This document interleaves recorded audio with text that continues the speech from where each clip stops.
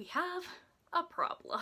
I said that I was on a book buying ban for the rest of the year because I have too many books on my TBR shelf.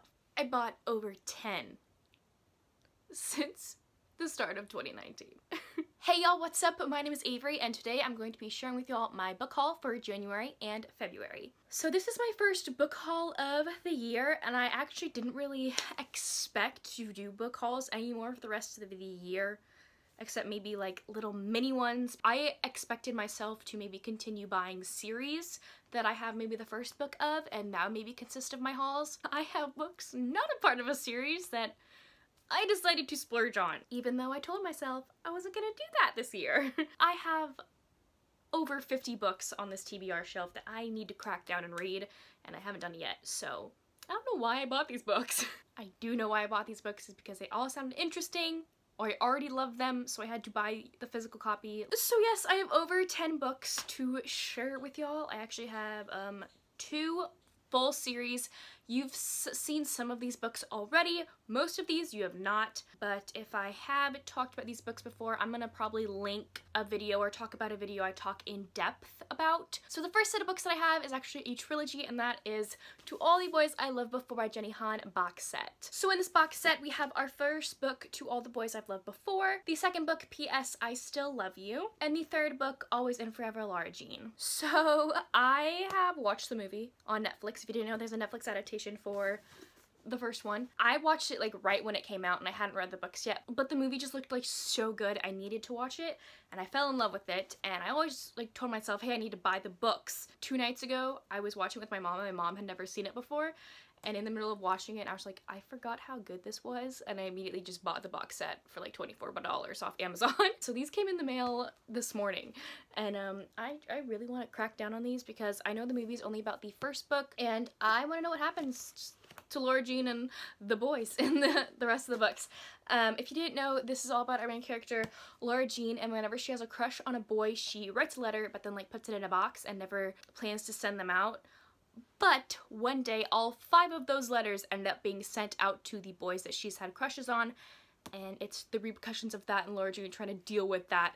And I loved this movie so much, so I can't wait to dive into these books. Okay, the next set of books is also a trilogy, and of course it is the Royally series by Emma Chase. The first book being Royally Screwed, the second book being Royally Matched, and the third book being Royally Endowed. I read these books at the beginning of the year via audiobook, and I loved them so much that I decided to purchase all of the physical copies. I've yet to read the spin-off / 4th book in the series, but I hope to read that soon. I'm not going to be going into a summary for these books because I talked about them in my January wrap-up. It's the last books that I talk about in that video, or you could check out my romance reads recommendations video, which is 2 videos back, and that is the first set of books that I talk about. So if you really want to know about the series, a romance royalty series, that's so good, all 5 out of 5 stars for me. Please go check out the video to figure out what these books are about. The next book is a book that I won in a Goodreads giveaway, and that is More Than Words by Jill Santolopo. I'm really sorry if I'm butchering that. So I'm just gonna read the back of the book for this one because I don't really know all that much about it. Nina Gregory has always been a good daughter. Raised by her father, owner of New York City's glamorous Gregory Hotels, Nina was taught that family reputation and legacy are what matter most. And Tim, her devoted boyfriend and best friend since childhood, feels the same. But when Nina's father dies, he leaves behind a secret that shocks Nina to her core. As her world falls apart, Nina begins to see the men in her life, her father, her boyfriend, and unexpectedly her boss, Raphael, in a new light. Soon, Nina finds herself caught between the world she loves and a passion that could upend everything. From the New York Times bestselling author The Light We Lost comes a heartbreaking and romantic novel about grief, loss, love, and self-discovery. More Than Words is a tender tribute to how we choose which life we are meant to live. That sounds really good. I got an advanced reader copy, I think, so I don't know if anything's different, but this looks so good, and the cover is gorgeous, and I really hope to pick this one up soon. Next is a book that I just recently finished reading, and that is The Hating Game by Sally Thorne. I loved this. Just by the way, this isn't a review, but I will talk about this in my February wrap-up. So this book is mainly centered around kind of like this publishing company.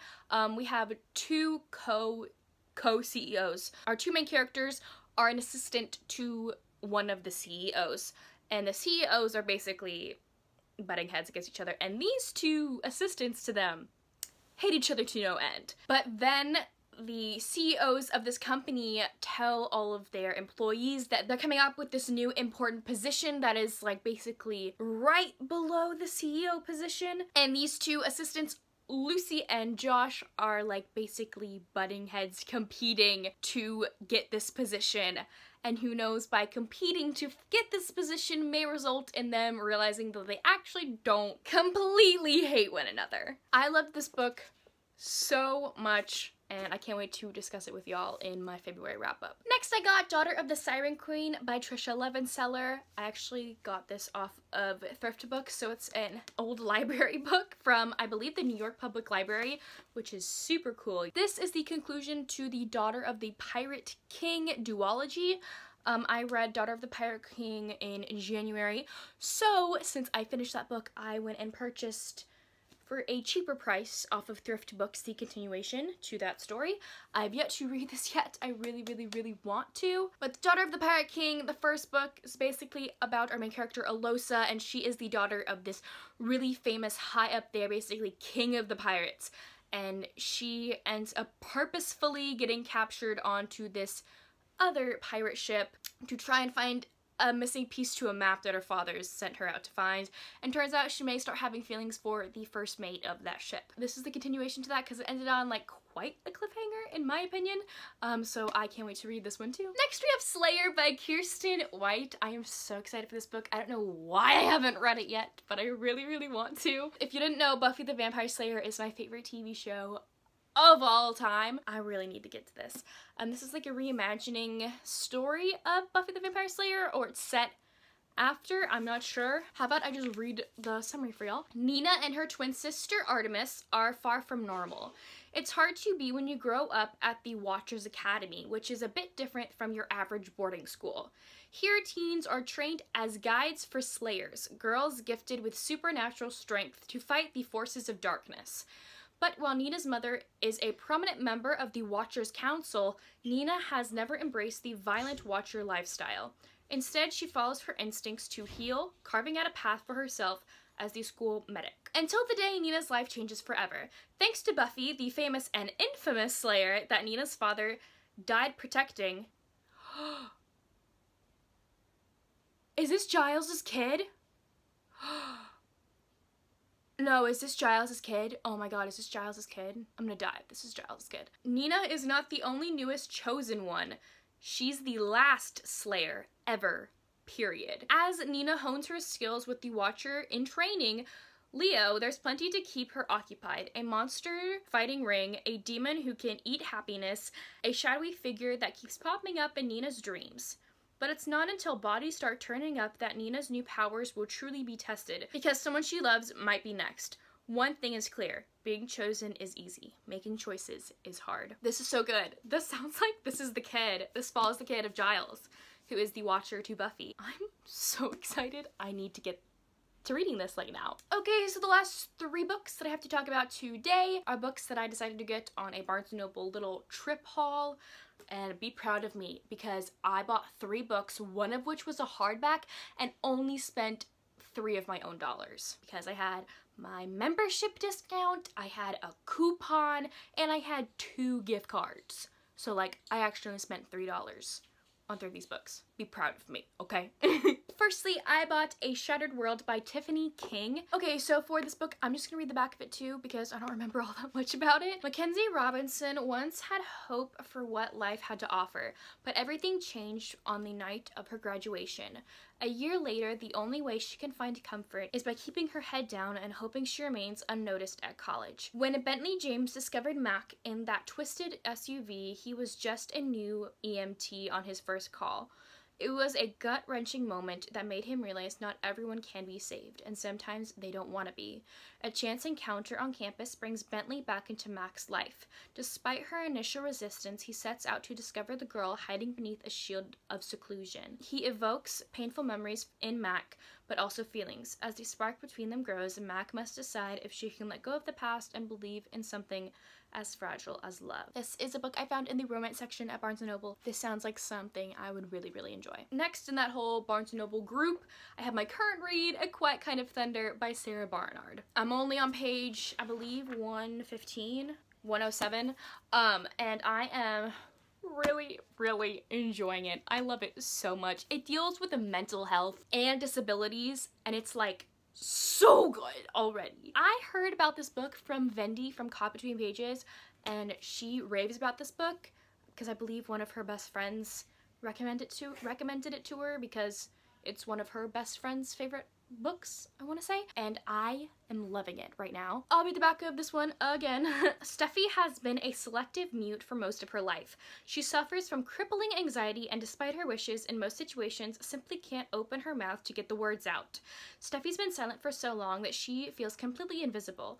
But Reese, the new boy at school, sees her. He's deaf, and her knowledge of basic sign language means that she's assigned to help him acclimate. To Reese, it doesn't matter that Steffi barely talks.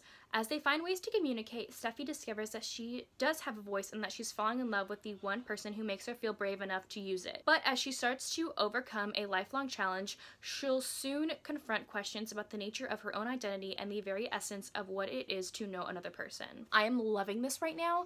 I can already tell you this is going to probably be a 5-star read for me. And the last book that I have to talk about today is A Curse So Dark and Lonely by Bridget Comer. This was one of my most anticipated reads of 2019, and I cannot wait to get into it. I don't know anything about this book except it is a retelling of Beauty and the Beast, and I'm not going to tell you anything else about it. I'm not going to learn anything else about it because I'm going to go into it blind, because every Beauty and the Beast retelling is different and I love learning about different things, so I'm not going to read the summary. Oh, look how gorgeous this cover is, by the way. Like, it is stunning. But yes, this is a Beauty and the Beast retelling, and I love my Beauty and the Beast retellings, so I want to read this one so soon. There's so many books I just want to read. So there you have it. Those were all of the books that I bought in January and February. I know I wasn't gonna buy any books that I didn't need to in 2019, but I guess plans change. My wallet's gonna be crying for a while. If you have read any of these books or you would like to, please let me know down in the comments below. I would love to start up a conversation with you about them. Also, if there's like one book on this list where you're like, Avery, you need to read this like right now. Like, push me to read a book. Like, do it. Peer pressure me. I need it. Please let me know down below as well. But anyways, thank y'all so much for watching, and I will see y'all soon with a new video. Bye!